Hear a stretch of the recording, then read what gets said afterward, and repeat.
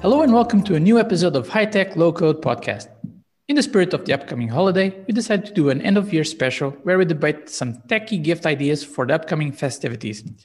And to help us with that, we have the company of Caroline Nicholas, Gary Williams, and Tiago Neves from OutSprint. Let's start by giving a warm welcome to all of them to this episode of the podcast.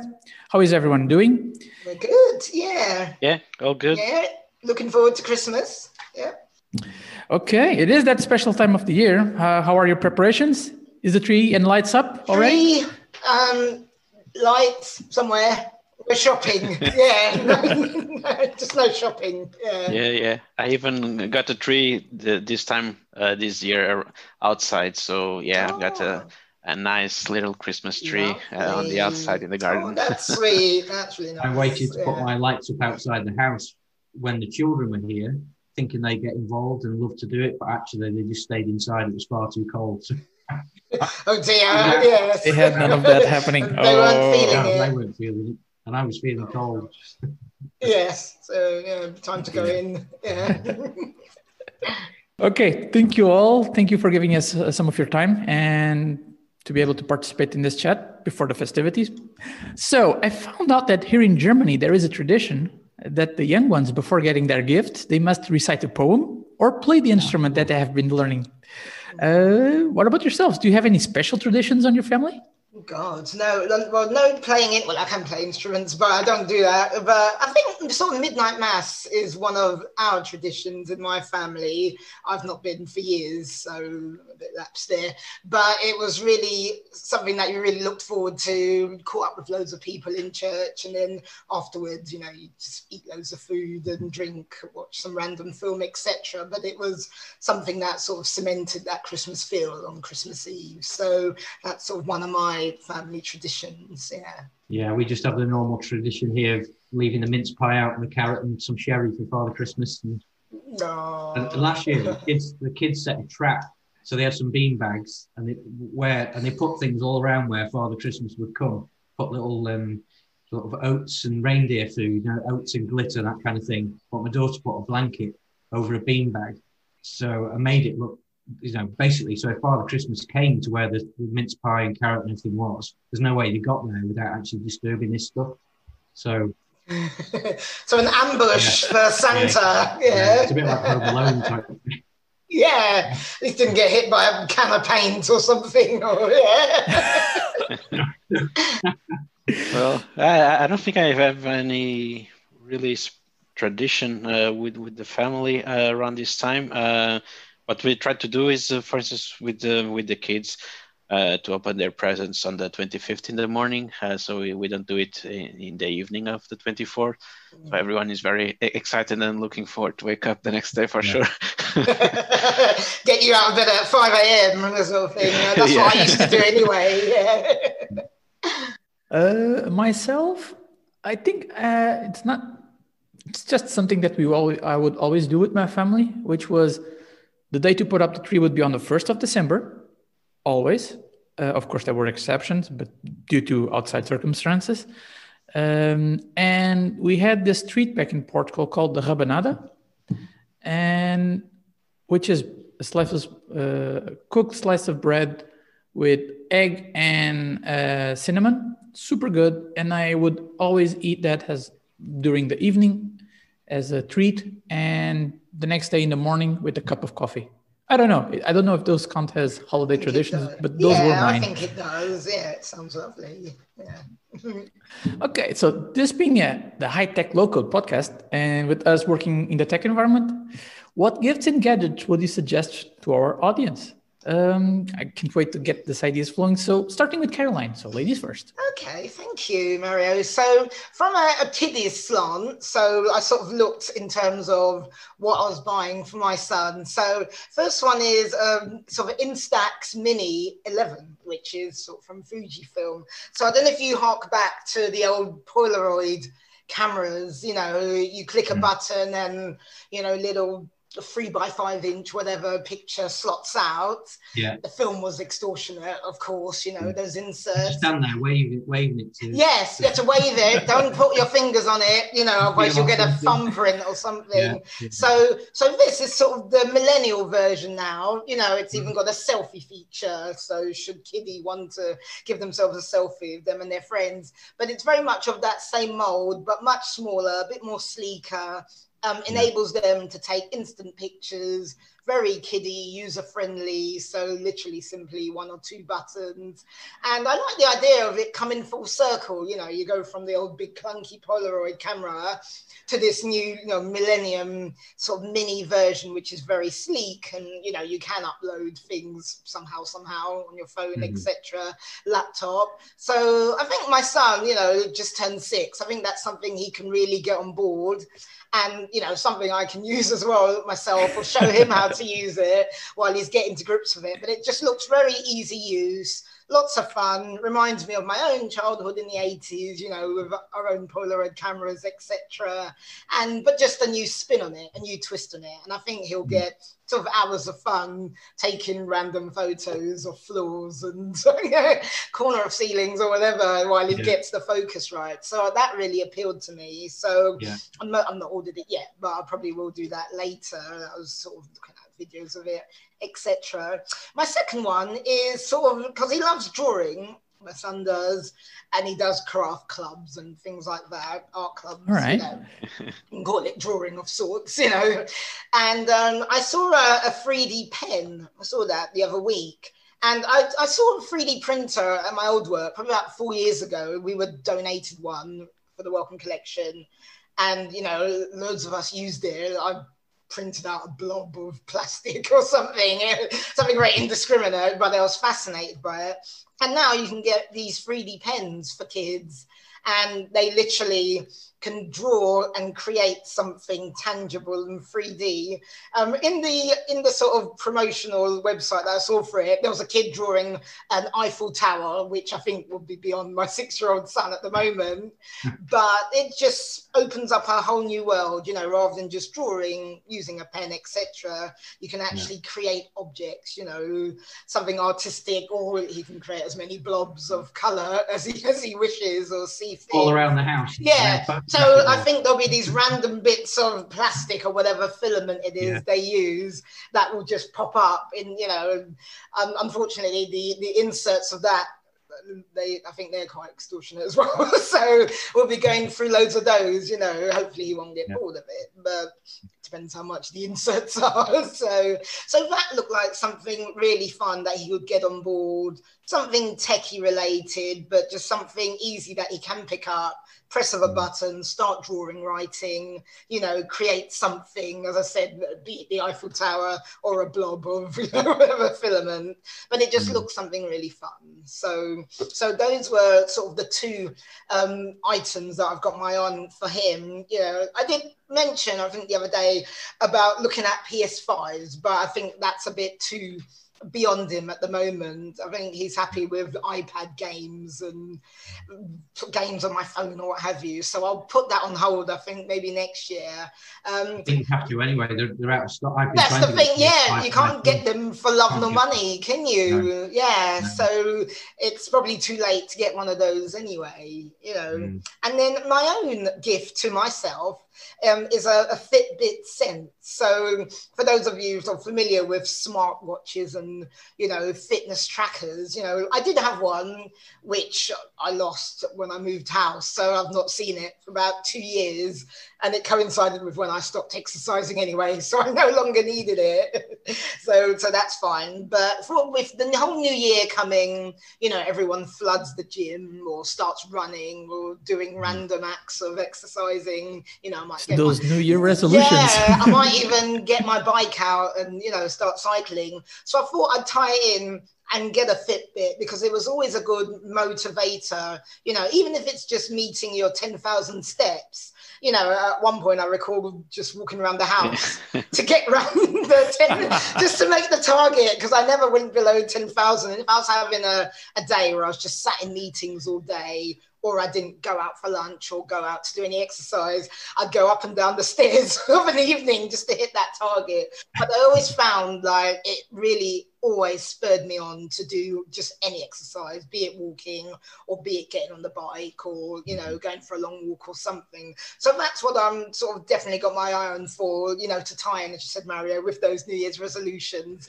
that we all set ourselves after eating too much turkey and, you know, drinking too much, etc., and boxes of chocolates, what have you. So yeah, so those are my sort of 3 on sort of my wish list this year. I must say, the 3D pen and the Insta Mini do seem interesting. They are. These are sort of like, kids, you know, kids of this generation, you know, their toys seem much more cooler than what we had. But, you know, if you hark back, what we had was just as cool anyway. So you might be surprised. One day you get home and you have London Bridge on your house. Yeah, that's true. Tower Bridge or something. Then, I've got an artist in the family, which would be surprising because I can't draw. So,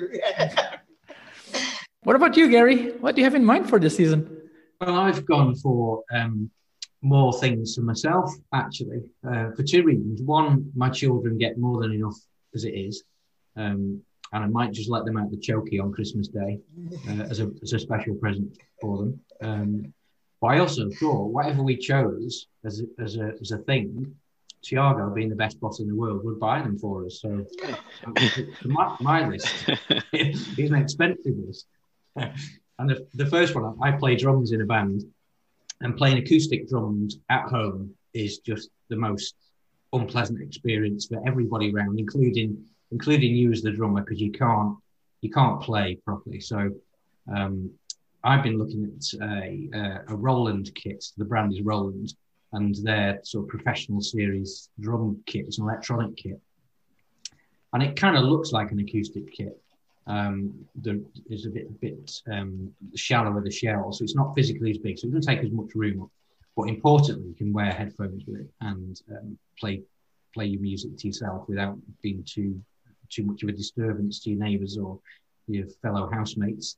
But crucially, I played an electronic drum kits have been around for a long time, haven't they? I've played them in the past, and traditionally they were little rubber pads, you know, sort of 6 or 8 inch diameter, and you'd hit it with your stick and it'd be either loud or soft. There wouldn't be much dynamic, and really playing drums, it's all about the dynamics. You know, if you're playing on your snare and your hi-hat, and it's all about feel. It's always about timing drum, but it's about feel. And those rubber pad things, they're not pleasant to play, and you don't get the same dynamics. Whereas these Roland kits, they are so much more advanced. The brain, the module that is monitoring all the trigger, the latency is amazingly quick. The snare drums, it's got 3 layers of mesh that are sensing the amount you're hitting, the impact, the frequency, all sorts of playing techniques when you're doing drum rolls and all the playing techniques. It picks that up, and they are absolutely amazing. And of course, being electronic, you can choose different kits. When you buy an acoustic kit, quite a lot of drummers have a snare drum made out of certain materials, steel or wood or whatever, to give it a different sound. With these electronic kits, you can get anything at all. You can model the sound and adjust how loud it is and the depth of the shells. It's just amazing. So, but they are about £6,000, something like that. They're not quite a gift. Yeah. When does the budget version come out? Yeah. Goodness. Yeah. I was going in big and strong. Go large. Yeah. Wow. So that's my wish list. It's not going to happen, but that will be on the wish list. The next thing I was looking at was, again, for me, and you just mentioned 3D printers, Carol, and I've been looking at those, and they again go from cheap sort of home things where the accuracy and what you can do them is limited, versus great big professional things where you can print with tool steel, stainless steel, all manner of materials. Now you can make parts that actually are not just good for, you know, proving a concept of a design, but actually you could make a part, you know, for like an old car. So you can't get a part anymore, but you can design this part on CAD, print it, and actually use it in service because of the materials that you could do. So not that I would go for that, but I've been looking at a cheaper one. This is £1,500, so I'm going cheaper now. this thing I've looked at, the SnapMaker 2.0, you can print normal plasticky type materials as well, but it's also got a head where you can do laser etching, so you can put a piece of wood under there and it will burn a pattern, so you can create artwork with it, or leather bound books, that kind of thing. You could, kids' belts or bags, you could print, so it's all one color, obviously, because it's just burning like a burn type marking in it. And then there's also a CNC head, so you could mill things. So my old life of making things, when I was first left school, my first job was actually manufacturing and working as a tool and prototype maker. So that really appeals to me, making things. And as you guys know, I've been, during lockdown, invented a garden tool.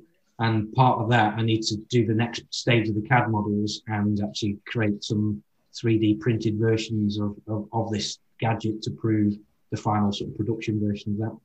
So they're the two things for me. And then I did feel sorry for the kids. So I did throw something in for the kids, which was prompted by a recent podcast that Mário and I did with the guy with the ceiling lights thing, the Arduino. So the Arduino package. So something there for the kids to introduce them into robotics and coding. So my daughter's 11, my son's 9.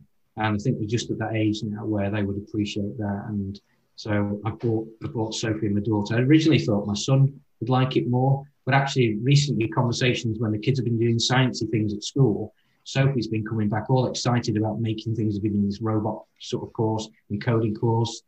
And she's been really into it. Jamie, my son, not really as interested. All he wants to do is play Fortnite on his PlayStation. So I've swapped. I bought it for Jamie originally, the Arduino, but now I've earmarked it for Sophie, and I think she'll get a lot of fun of being introduced to coding and making little things. I think though, when Jamie sees it and sees that he can mechanize certain things, switch things on and put sensors and all the rest of it, I think his imagination will run wild. And I think it's a really good thing to get kids into that at an early age. So they're my 3 choices. So, yeah. Oh, pretty cool. I like the printer, to be honest. Yeah, the printer is a good idea. Yeah, it's more than just a printer, right? With the engraving and so on, really cool. Yeah. True. Yeah. I love the idea of the acoustic drums, but only because you said it's a Roland one, and that takes me back to the 80s and Top of the Pops, and every artist who was worth their salt had either a Roland synthesizer or drum kit or something. Yeah. So for those really drum kits, they were like an octagon shape. Yes, yeah. Really space age. So that nostalgic factor. I heard Roland. I was like, oh, okay, yeah. But no, they sound really cool. Yeah. All right. And finally, Tiago, what have you been considering as a possible tech gift for the family or yourself? Well, well, whenever thinking about giving something to my kids, I guess I just turned into a kid also, looking around for ideas for them. By the way, so I have a 8-year-old and a 3-year-old boys, and I've one of the things that I started by myself, and I was interested myself on was the Raspberry Pi. And it seems that they have now something that would be more kids friendly, let's say, and it comes now built into a keyboard and with the mouse, and basically you just need to connect it to a monitor, and that's it. So you got a computer in your hands, and any kid can just really start using it, and that there are some. It does come with some instructions to help kids learn. In this case, not using the Windows OS for sure. So this runs on a special operating system, a Raspberry one, and which might also be interesting for them to try something that isn't the standard. Everyone for sure is currently on Windows or Mac. I think it might be a good, in this case, obviously for the oldest, 8 years old, to try out. He's been asking anyway for a computer. I mean, he's thinking about playing games, obviously, but so why not? So giving what he wants, but something that eventually can do something more with it than just playing games. So that was the idea. but yeah, so coming from something that I had an interest on myself, to just get some Raspberry Pis and do some experimentations around. Yeah, I've got my house full of Alexas and things like that. So Alexa is all around. But yeah, so it's I would fancy to see him getting into this world of computers. Nowadays, they fortunately, so it happened with me for sure, but they do get in contact with this already in school. So they have some programming basics actually. So it's definitely a different age from when we were their age.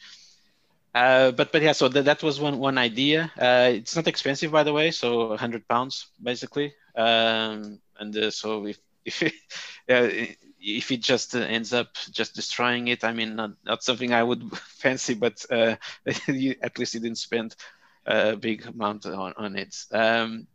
But for the little one, looking for the same, to get them to kind of start organizing their thoughts, and so getting into this more way of structuring their thinking. There are some very nice ideas around, and one of them is a thing called Code a Pillar. So I'll code a pillar. I said it's right. Basically, this is just you build a caterpillar in different blocks, and the goal is, so that there's a game where you have a start and a finish, and you can place these anywhere, let's say in your living room. And the goal is that the kids need to work out how to build this caterpillar in a way that, so these different blocks that end up constituting the caterpillar will have different instructions, the blocks. And so the caterpillar will go ahead, in front, will turn left, the 1, 2 steps.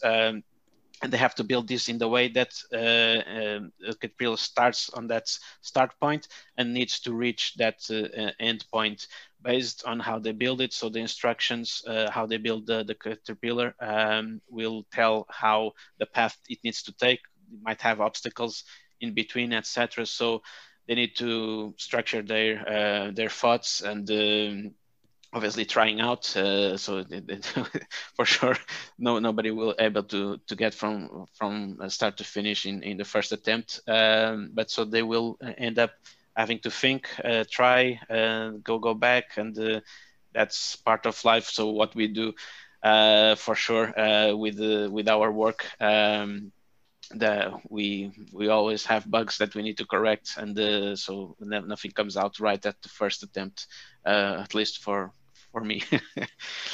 But so I think it's a very good option for a little one, 3 years old.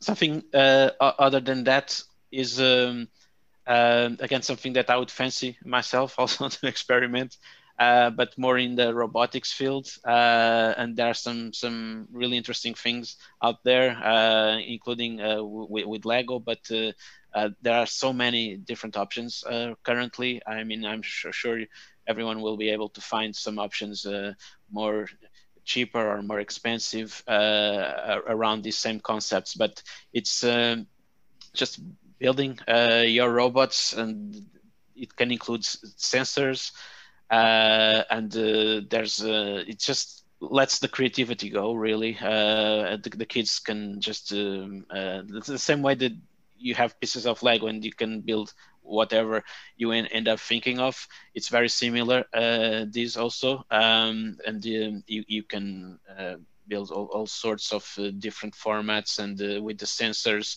So it's really stimulating, I believe, for the kids to just try and let them thoughts go wild. So that's kind of the educational part of it that I think is really great.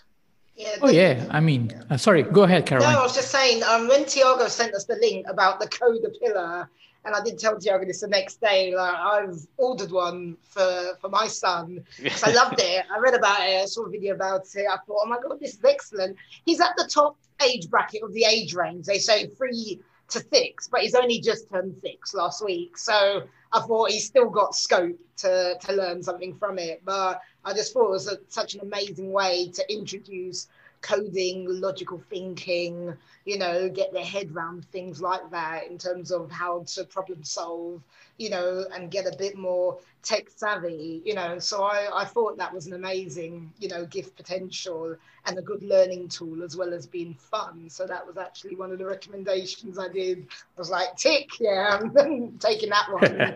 Brilliant, yeah.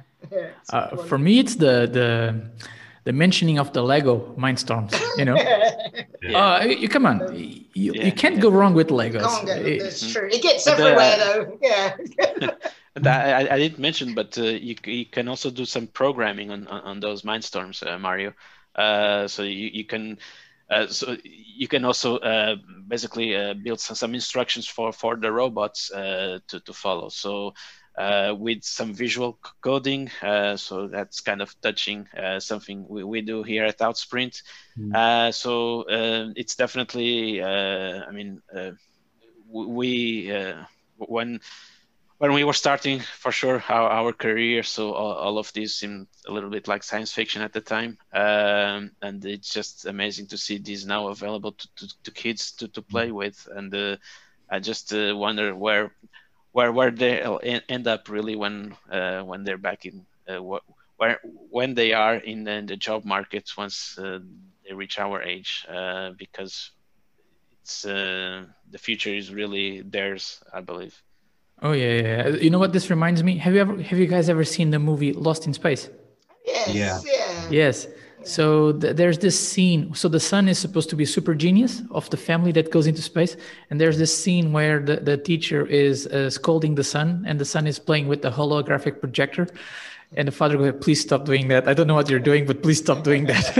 And he's changing the teacher's body with the gorilla, then another animal, stuff like that. But then that's what happens, isn't it?